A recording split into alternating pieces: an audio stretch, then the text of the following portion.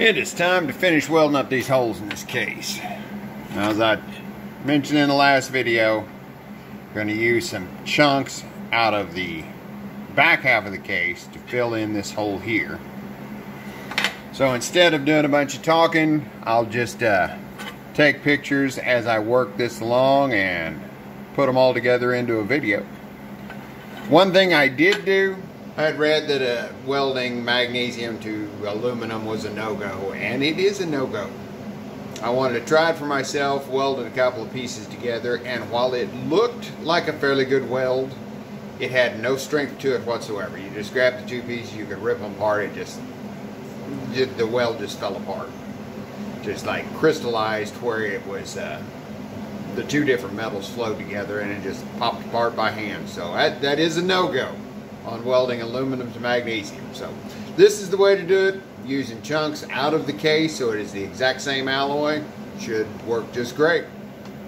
One last thing I wanted to mention before I started welding on this is, saw in the other videos I had some pitting, some little impurities where I was welding onto the casting. Well, here is a chunk of the casting just as is, and you can see it's got the same little pits, contamination, whatever, in the base metal just from the casting process.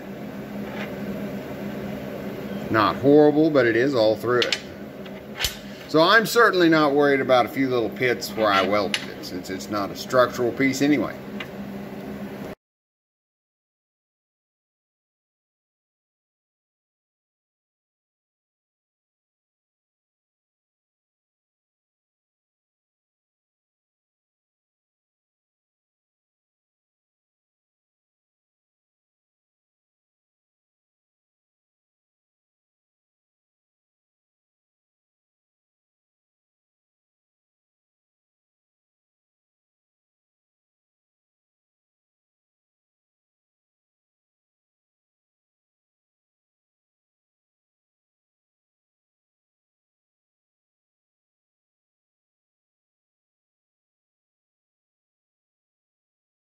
Considering that everything I'm working with here is a nasty old casting, everything except for the filler rod itself, I don't think that's coming out too bad.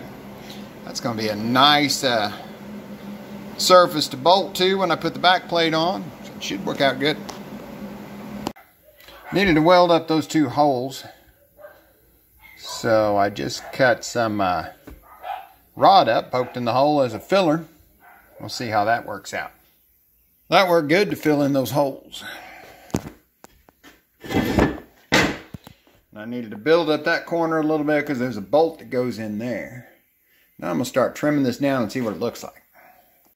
Well, I am very pleased with the way this turned out. There's the fill plate in the side. The holes there where the other case studs, or the other cylinder studs. They're plugged up. Got a nice smooth surface in the back.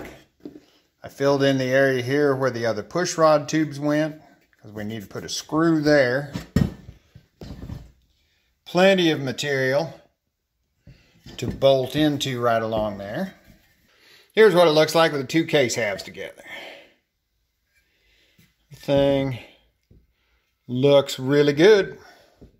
That should be pretty much all the welding, unless I don't know that I have to weld anything on this. I know I need to make a new plate to go on for the oiling system. And I may weld this up. I think they use this hole for the oil fill. So I might have to do a little welding there, but the main part is complete. So next up, we'll be cutting the plate to go on the back. I've got modifications due to the oiling system. Plugging the oil holes on the back. Still got lots to do, but that was getting this welded up to this stage was the part that had me a little worried. Well, not really worried. I just knew that was going to be a difficult piece of it. Welding the head, since they're aluminum, should be a breeze.